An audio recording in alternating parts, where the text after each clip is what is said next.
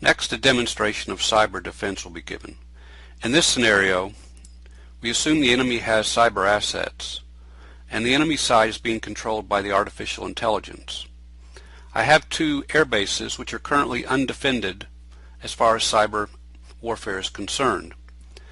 Given the AI actions I expect, at a certain point in the future, I expect to see a cyber attack on one or the other of these air bases. After a variable amount of time, I see a red icon appear on one of the air bases, and a message appeared at the top of the screen indicating that the air base was under cyber attack.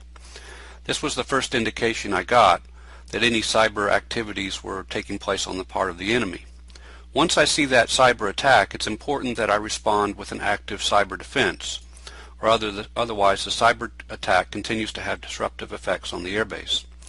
I'll select one of my cyber assets, and again, right-clicking on the map, I've initiated a cyber defense of that airbase. At this point, the cyber icon turns orange, indicating that the attack is being disputed.